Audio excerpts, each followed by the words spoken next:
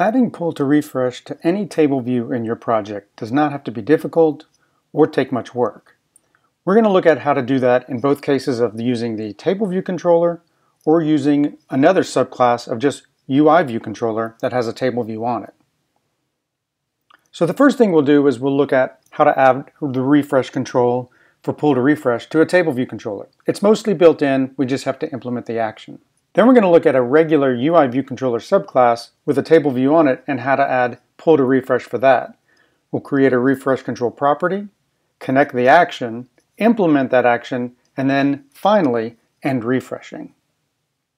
To get started, I created a new single view app in Xcode.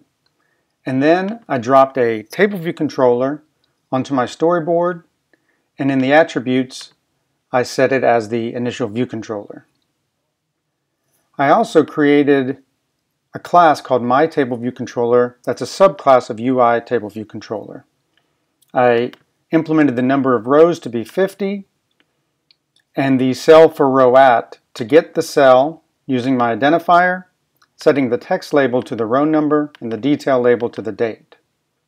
In my storyboard, I made sure that my view controller was an instance of myTableViewController, and also that the cell was a write detail with the identifier myCell.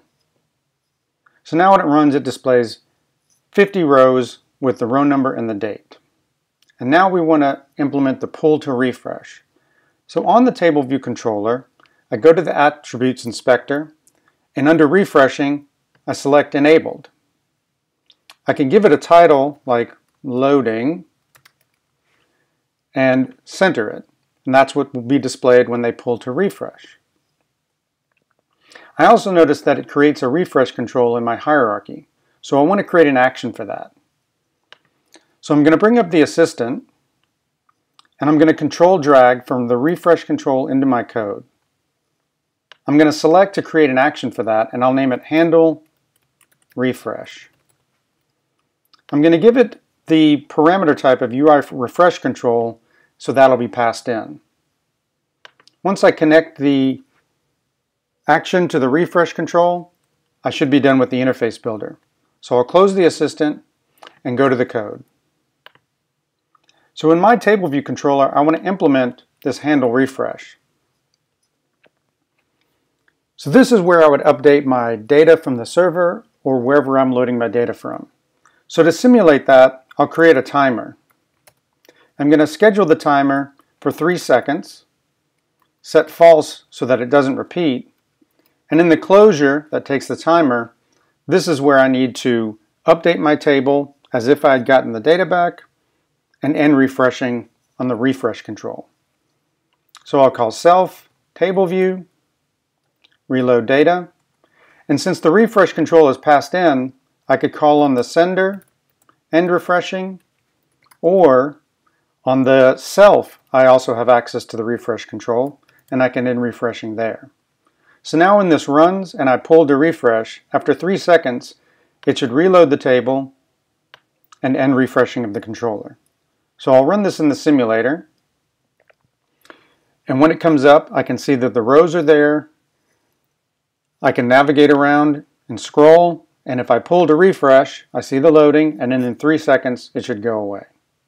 So that's how to add it to an existing table view controller. Now we want to look at how to add a refresh control to an existing view controller that has a table view but isn't a table view controller.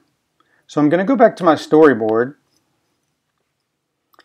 and I'm going to use a view controller that has a table view on it that already has its connection set up for the data source and delegate to be my view controller and an outlet in the view controller for the table view. I'll make this now the initial view controller. So we need to add a refresh control to this table view, and we'll do it in the code. So this view controller is an instance of view controller, which I already have in my code from the template that I used. There's the outlet to the table view, and I can claim to implement the UI data source and delegate.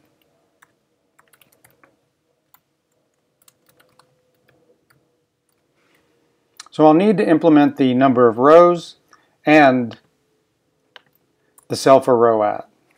So for number of rows, I'll return 50. And cell for row at, I'll have to dequeue a cell.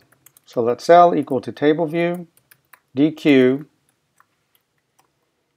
with the identifier my cell, and I'll have to set that in the interface builder, and return the cell.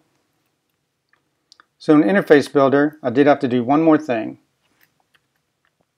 I have to put the prototype cell, write detail, and the cell identifier of my cell. And I'll copy that to make sure I typed it correctly.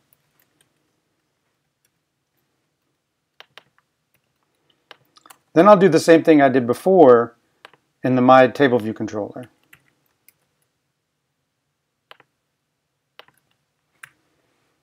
So now it should be the same except for the refresh control. And now we'll add that.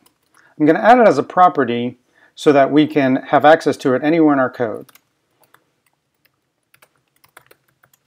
And I'm going to go ahead and instantiate it here, although I could do this in the viewDidLoad or somewhere else. Then in the viewDidLoad, I could set the title, any other attributes that I want, and add it to the table view.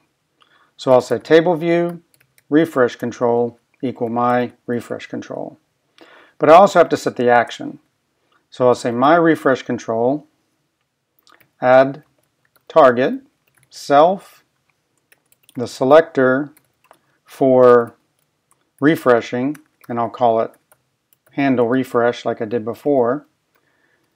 And for the events, I'll call it for the event value changed. Now I have to actually implement the handle refresh. And it'll be the same as the refresh for my table view control. So I'll copy the timer out of that one, paste it in here. We need to make sure if we're exposing this selector that we specify the function has the Objective-C designation, and in the closure we need to specify self for my refresh control. So now if I run it, it should use the view controller instead of the table view controller and look pretty much similar except for not having the loading text. And after 3 seconds it goes away. So we looked at how to add a refresh control to a table view controller using Interface Builder, and then implementing that action in the code, including reloading the table and ending refreshing. Then we looked at how to add a refresh control to a UI view controller subclass that has a table view dropped on it. We added the refresh control as a property, connected it to an action through add target, implemented that action, and also reloaded the table and ended refreshing. We hope that was helpful, and we'd love to hear any feedback or comments you might have. Thanks a lot.